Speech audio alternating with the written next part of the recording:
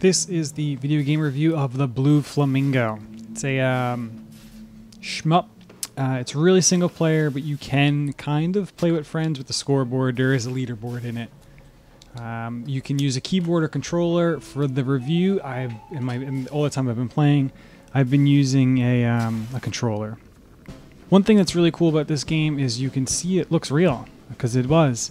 They used like a 32-foot model, I think they said, of the backgrounds, and they used actual real models for everything in the game. Even the explosions and stuff are fireworks and firecrackers that they blew up in order to show that it's a real explosion. It's kind of neat. It's very it's unheard of nowadays. There was a few games back in the day, like Clay Fighter and such, that did that. But nowadays, I guess it's just too much money or too hard to do it. People just don't do that anymore. I like the look of it. I mean, it just looks really cool. It's different. However, the gameplay is severely lacking. This is the first stage I'm showing you here in the game. And you can see the enemies are kind of just working you into the game. You kind of build up. But the game doesn't add enough to really make it stand out. The enemies, like these same enemies you see here, you'll see them constantly in the further stages.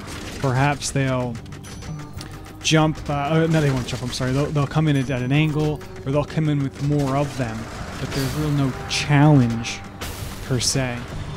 You'll see on the bottom left is your health. Every time you get hit, that bar will fill up with more red.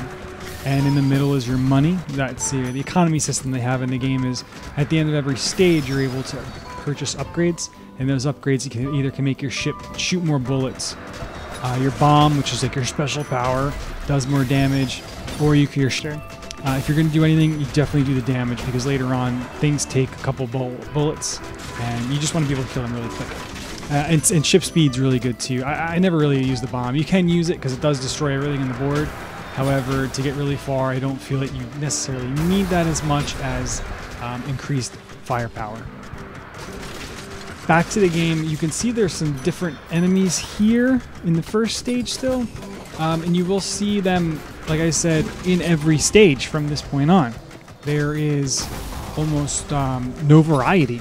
There's a couple newer enemies. However, there's no bosses. There's no mini bosses. There's the way they increase the difficulty in this game is, you know what, they say, hey, you know what, this guy's in level 7, let's throw 30 things at him at once. And that's not a challenge that I like so much, because of the game, the way the game is designed. It becomes difficult to see what is shooting you and what's coming at you and what you're actually shooting at.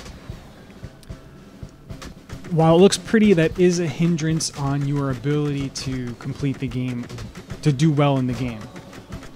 You can see here, this is the end of level 1, and you're able to upgrade your gun or your bomb.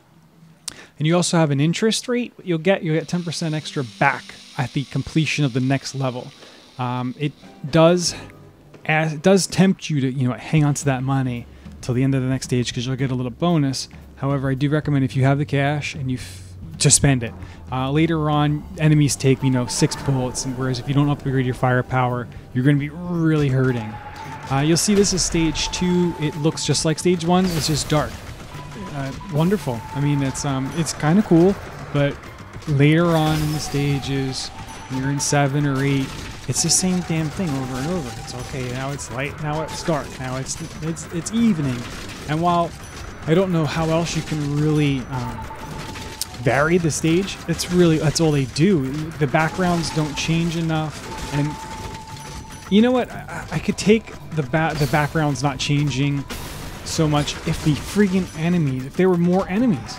Like, I just feel so bored because there's only a handful of enemies, and the way that they change them is they make them green or orange, or they make them come at you at an angle like these guys are, as opposed to coming straight in at you. Come on. I mean, as a shmup, if you want to call yourself a shmup and having a score, you have to have different things in it. It's just not fun.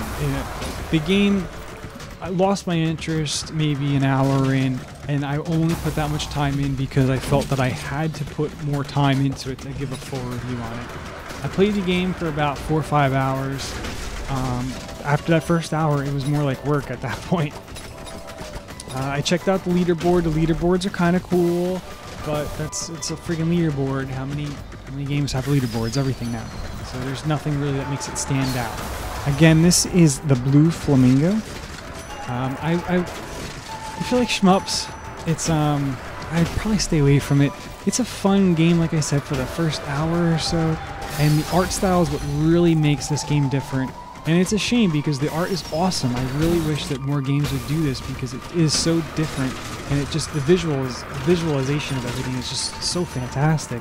It's just the gameplay itself is just lacking, and it's a shame. Anyway, Blue Flamingo, I say pass on it.